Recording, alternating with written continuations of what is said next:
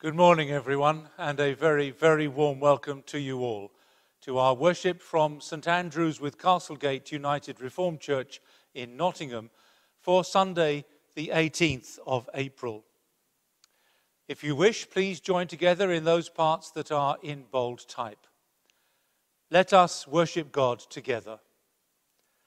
Some verses from the first epistle of John.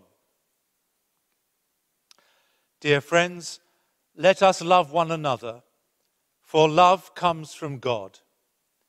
Everyone who loves has been born of God and knows God.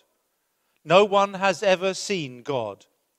But if we love each other, God lives in us, and his love is made complete in us.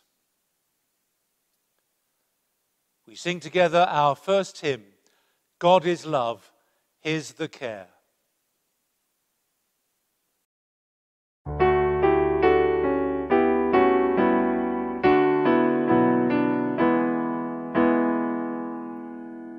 God is love, is the care, tending age everywhere. God is love, all is there. Jesus came to show him, that we all might know him. Sing aloud, loud, loud, sing aloud, loud, loud. God is good, God is truth, God is beauty, praise him. Jesus came, lived and died for our sake, crucified, rose again, glorified. He was born to save us, by the truth he gave us. Sing aloud, loud, loud, sing aloud, loud, loud. God is good, God is truth, God is beauty, praise him. None can sing all alone, Jesus shows how to love. Thus may we Godward move, join as sisters, brothers, finding him in others. Sing aloud, loud, loud, sing aloud, loud, loud. God is good, God is truth, God is beauty, praise him. To our Lord praise we sing, light and life, friend and king, coming down, love to bring, pattern for our duty, showing love in beauty. Sing aloud, loud, loud, sing aloud, loud, loud. God is good, God is truth, God is beauty, praise him.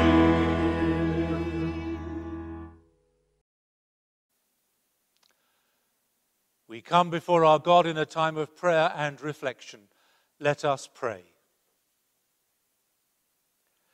Eternal God, we praise you for the eternal message of Easter, that there is nothing in this world or the next that can ever separate us from your love. We praise you for the assurance that life is never meaningless, that love can never be blotted out, and that faith is never futile. We praise you that death is not the end, but a new beginning, a gateway into the untold blessings that you have in store for us. So we offer you our worship and our praise, and we ask that you will help us to live each and every day in the light of your Easter triumph. Eternal God, you call us to walk in the light, yet so often we walk instead in shadow. We know that we should love one another, that we should put the needs of others before our own, denying ourselves in order to give service. But sometimes the pull of self-interest is hard to resist.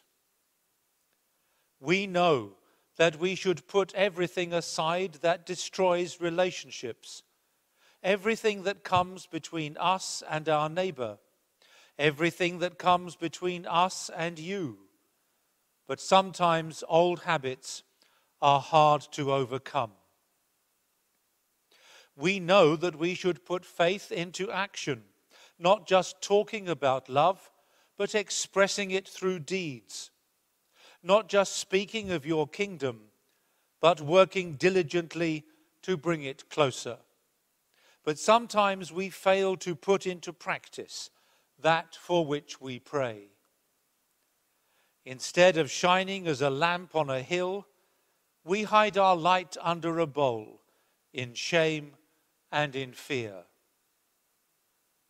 We rejoice that on the day of resurrection a new kingdom dawned, a kingdom where light overcomes darkness and darkness can never conquer it. We ask for your forgiveness and we claim your new start for ourselves. Shine in our hearts now, we pray, and may the brightness of your love flood our hearts and souls. We sum up all our prayers as we say together the prayer that Jesus himself taught us. Our Father, who art in heaven, hallowed be thy name. Thy kingdom come, thy will be done on earth as it is in heaven. Give us this day our daily bread, and forgive us our trespasses, as we forgive those who trespass against us. And lead us not into temptation, but deliver us from evil. For thine is the kingdom, the power, and the glory, forever and ever. Amen.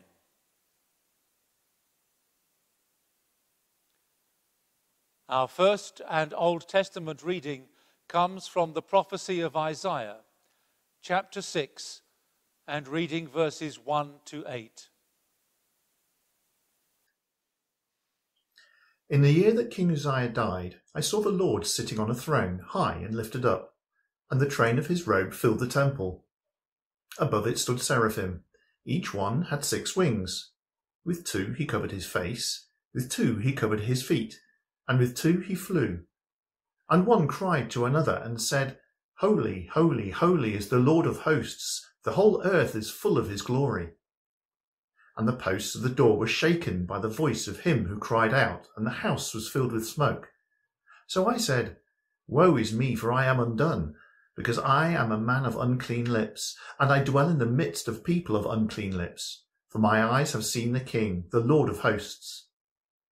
Then one of the seraphim flew to him, having in his hand a live coal, which he had taken with tongs from the altar. And he touched my mouth with it, and said, Behold, this has touched your lips. Your iniquity is taken away, and your sin purged. Also I heard the voice of the Lord saying, Whom shall I send, and who will go for us? Then I said, Here am I, send me. Thank you very much indeed. When I was a young lad, one of the great thrills for me on a Sunday morning was not to go to church with my parents, but instead to go to church with my grandfather. My grandfather was a congregational minister, and when I was a young lad, grandfather often took services in the small village churches around Reigate and Dorking in Surrey, and it was a great thrill for me to be invited to go out with him and listen to one of his services.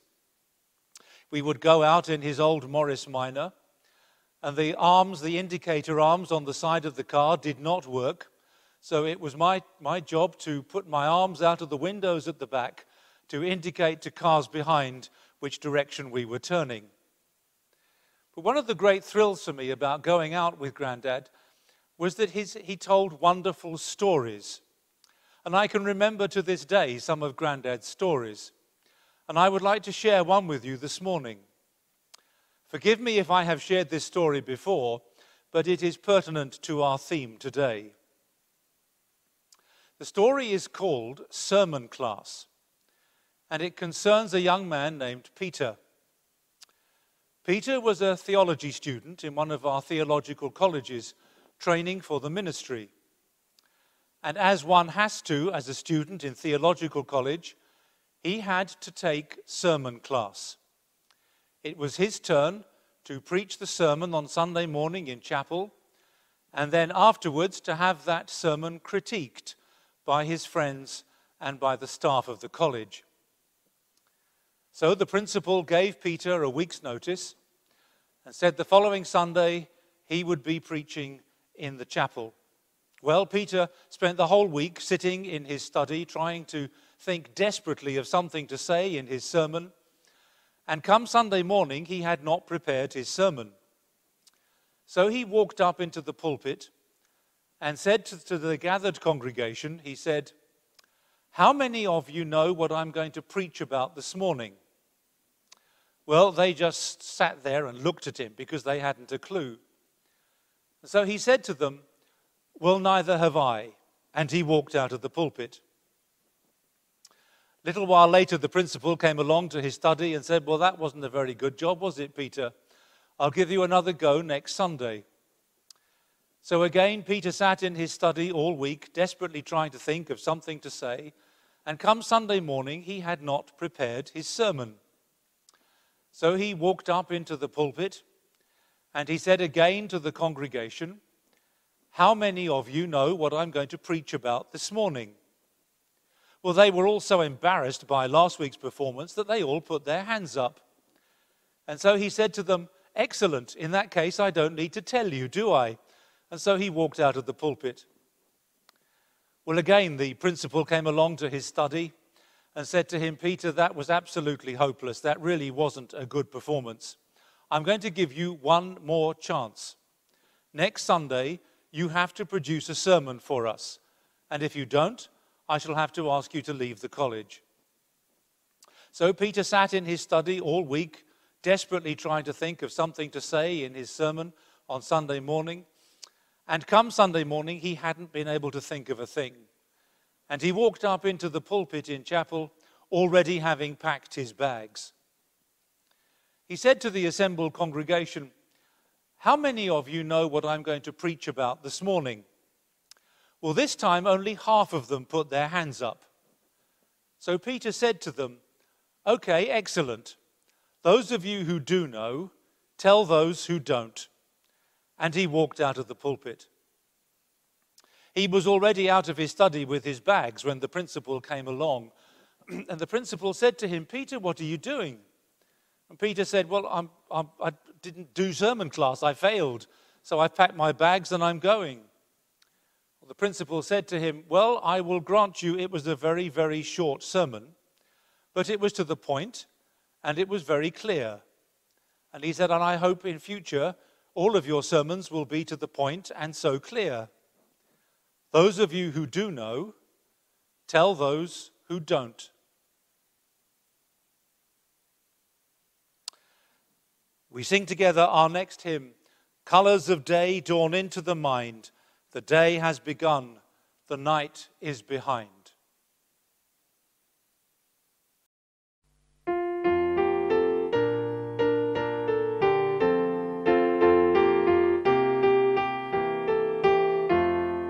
Colours of day dawn into the mind. The day has begun, the night is behind. Go down in the city, into the street, and let's give the message to the people we meet. So light up the fire and let the flame burn. Open the door, let Jesus return. Take seeds of His Spirit, let the fruit grow. Tell the people of Jesus, let His love show.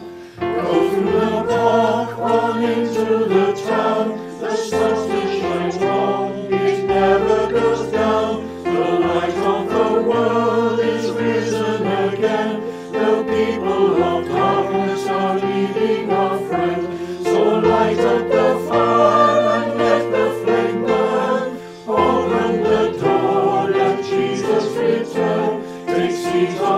Spirit, let the fruit grow. Tell the people of Jesus, let his love show. Open your eyes, look into the sky. The darkness has come, the sun came to die. The evening draws on, the sun disappears. But Jesus is living, his Spirit is here. So light up the fire and let the flame burn. Open the door, let Jesus return. Take seeds of his Spirit, let the fruit grow. Tell the people of Jesus, let his love show.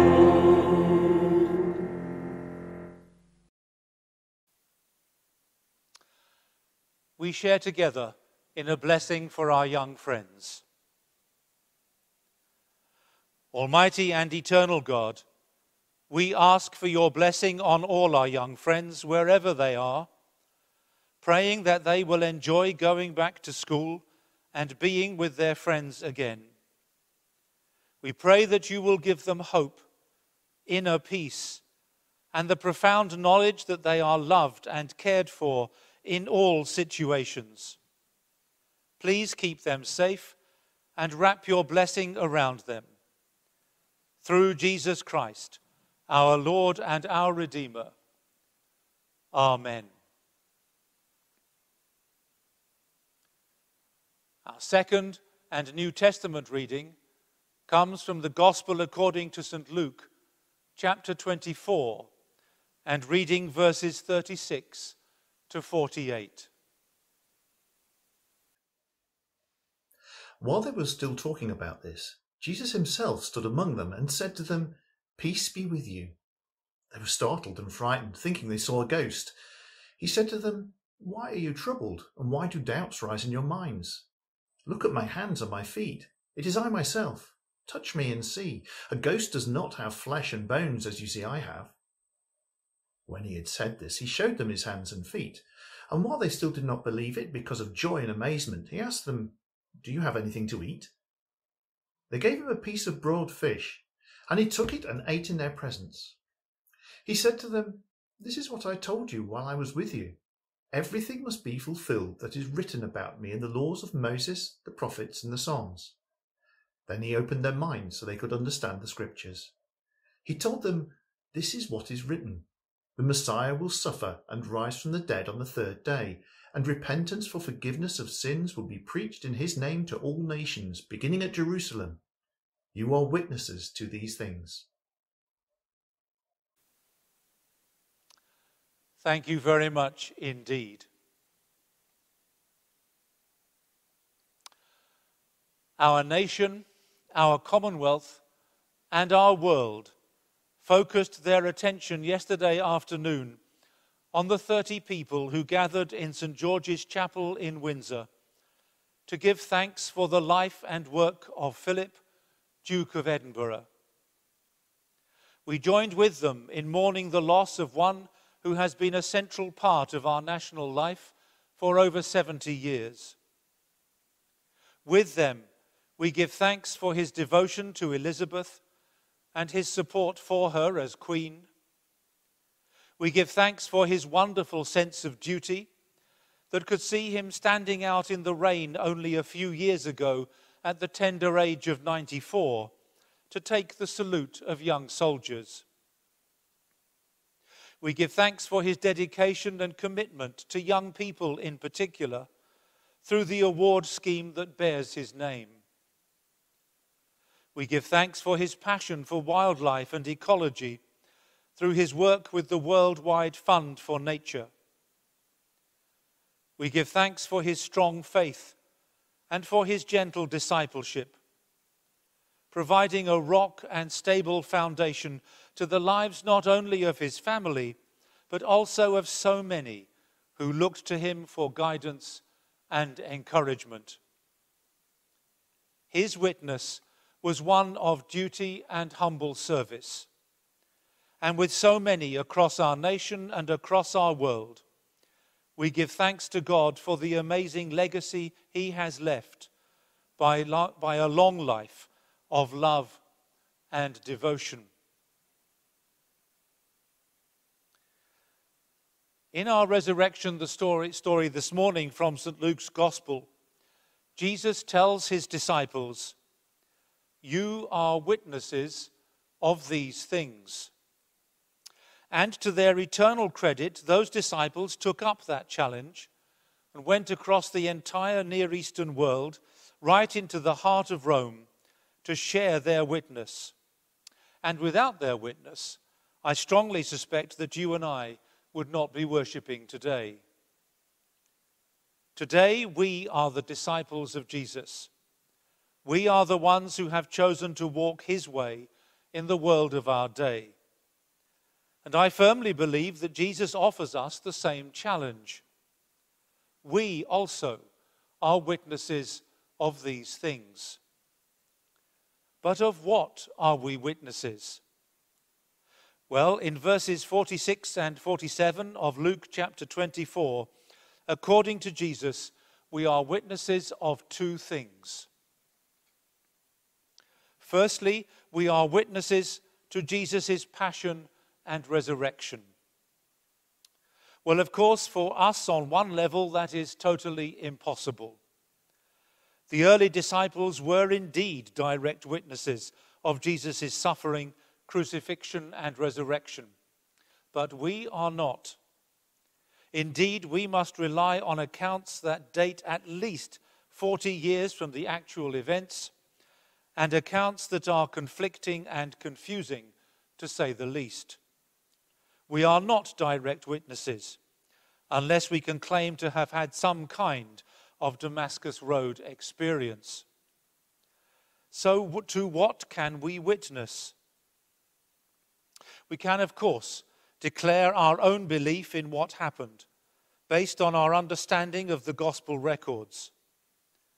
But if we are to be witnesses, compelling and attractive witnesses, then we need something more than belief in difficult archives. We need to be able to speak from our own experience. The early disciples could speak powerfully and attractively to the gathered crowds precisely because they drew on personal experience. Our witness will be dull and meaningless unless we can do the same. Our experience is not of Jesus' suffering and resurrection, but rather how Jesus' suffering and resurrection impact upon us. We each of us carry deep and powerful experiences of times when God has intervened in our lives with healing and transforming love. We can each of us recount, quite vividly I suspect, those times in our lives when dreadful and almost unbearable suffering has been transformed into something new and something quite unexpected. These are times when the most inexpressible peace has suddenly taken hold of us in the midst of great upset. These are times when great joy has suddenly flooded into our souls in a time of sadness and loss. These are times when an act of totally unexpected kindness has transformed our wavering faith in human goodness. We all have our own stories and our own real experiences of times when God has acted to transform pain and suffering into new and hopeful life. And it is to this that we can bear witness. Certainly we bear witness to the fact that our God acted once in human history to bring new life in a way that has changed human history forever.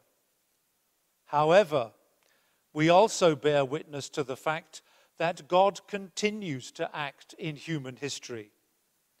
Our God is a loving God who cares for creation and who wills our good. A God who will always transform that which is dark and unpleasant and bring out of it new light and new joy. That is something to which we can bear witness with authority and with conviction. We'll think about our second point in just a moment. For now, we sing together the hymn, "Ye servants of God, your Master proclaim."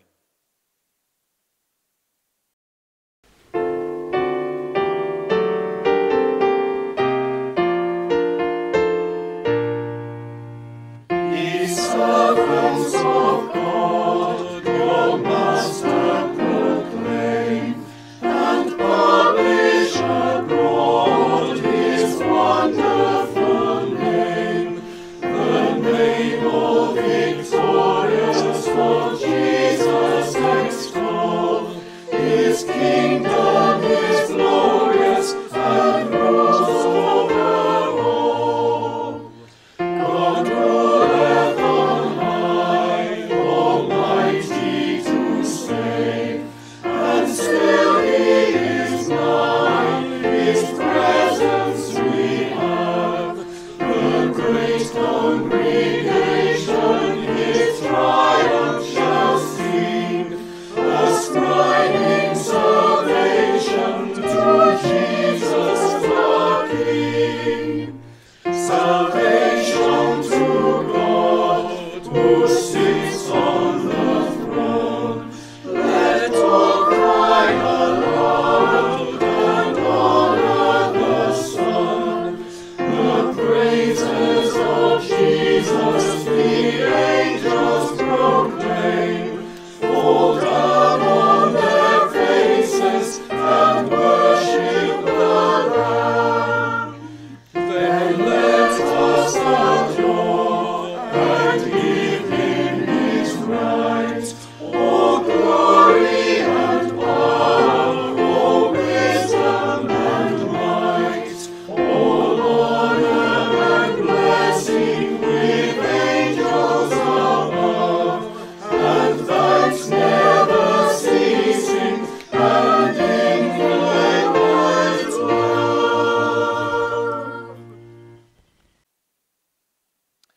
Secondly, according to Jesus, we are witnesses to the realities of repentance and forgiveness.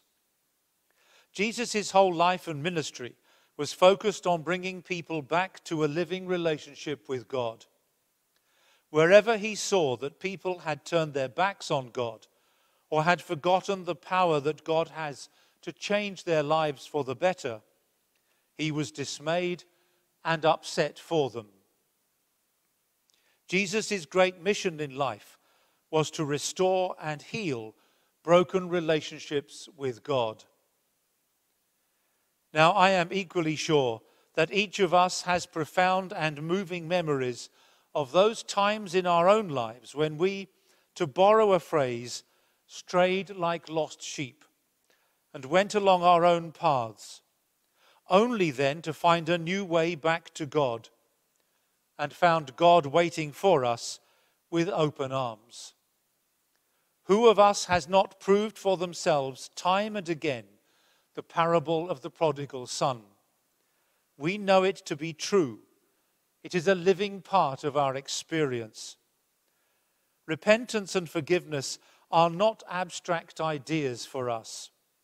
They are not fodder for philosophical debate or tricky questions for theology exams. They are part of our real experience, part of our spiritual history, and indeed essential building blocks of our spiritual growth. We don't have to be told of the reality of a loving and accepting God.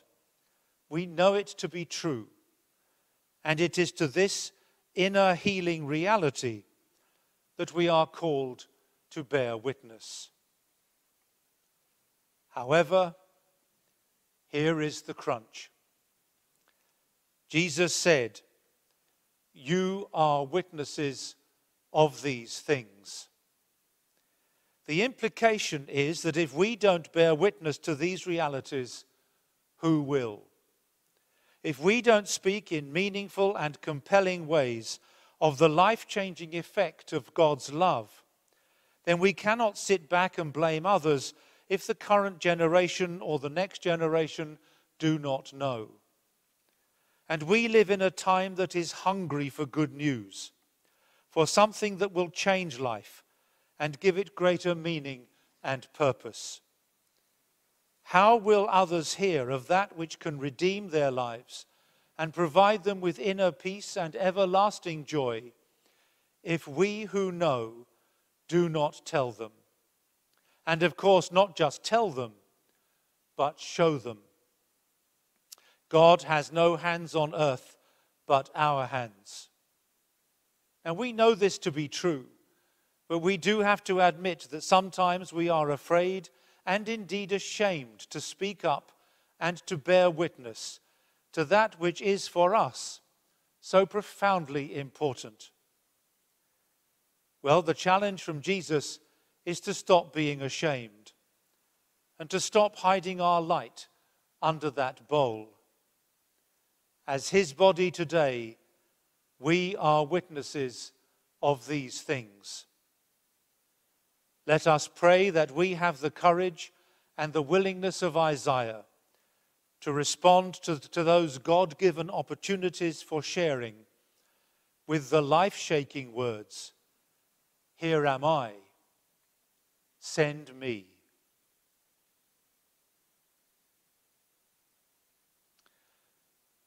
We come before our God in a time of prayer and reflection. Let us pray together.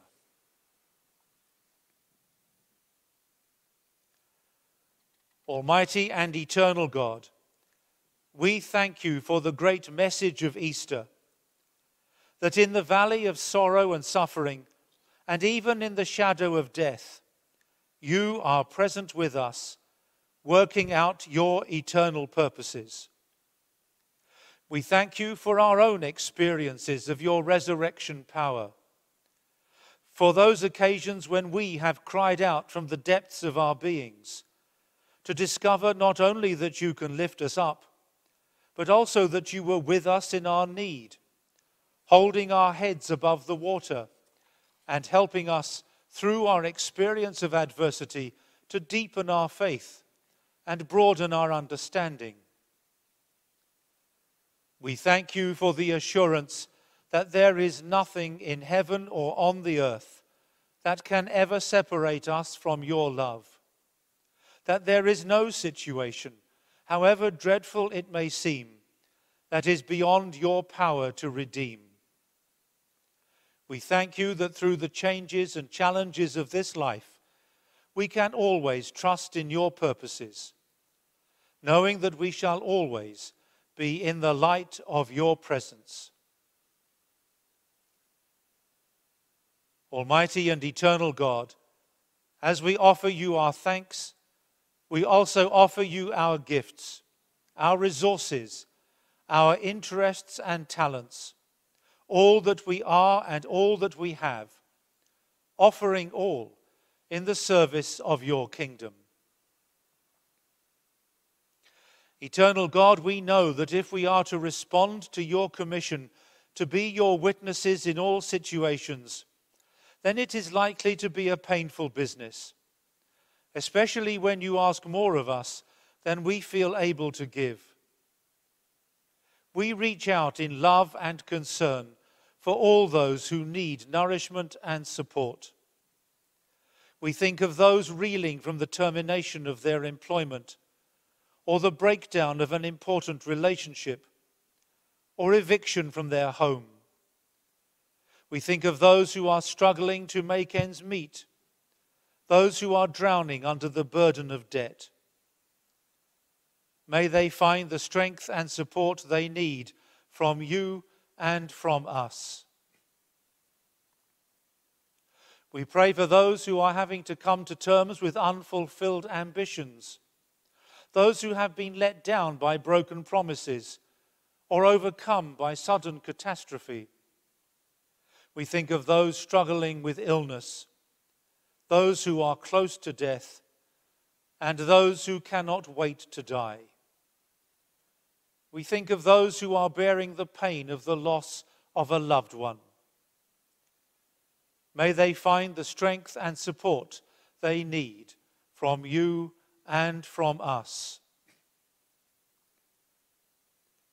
Eternal God, our rock and our Redeemer, we give you thanks for the life and work of your servant Philip, Duke of Edinburgh.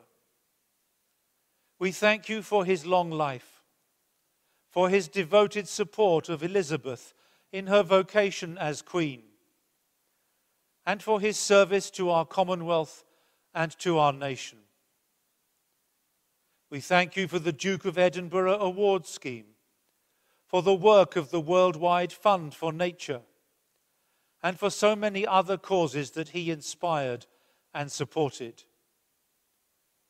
We rejoice that he lived and shared the faith that is so important to us, and that he made his discipleship real through dedicated and humble service. We pray for those who will miss Philip most deeply, Elizabeth and all the royal family, that they may find comfort and hope in the knowledge of your Easter triumph. Eternal God, we think too of ourselves and our constant need to nourish and renew ourselves. Please show us those areas in our lives where it is time to make a change, to stop chasing activities that are no longer appropriate, and to let go of dreams that are no longer viable. Please give us the wisdom to know when it is necessary to accept change, and even to welcome it as a friend. Please help us to recognize our need to nourish and strengthen ourselves by spending meaningful time with you, and by doing those things that nurture and feed our souls.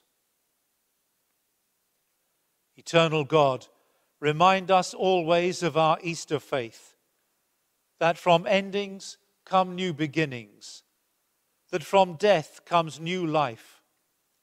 And may we always have the confidence to share that with a troubled world. Help us to trust that you take our hands into the unknown.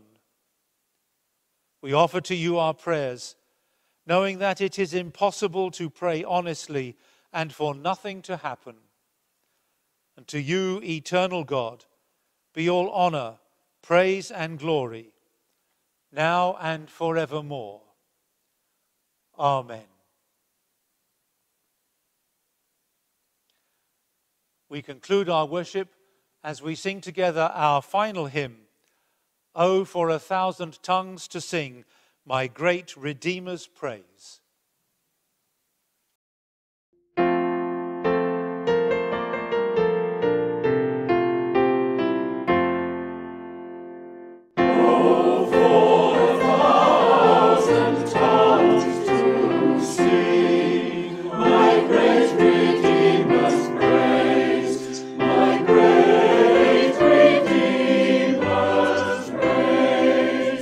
The glories all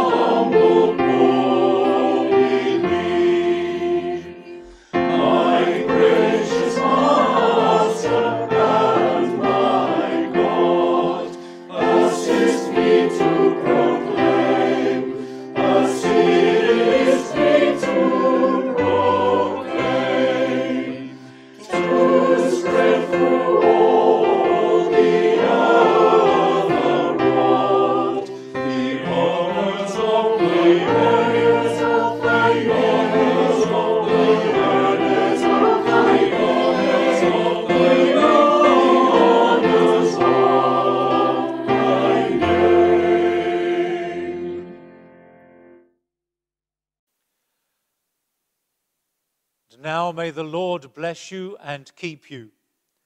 May the Lord make his face to shine upon you and be gracious to you. May the Lord lift up the light of his countenance upon you and give you his peace, now and forevermore. Amen.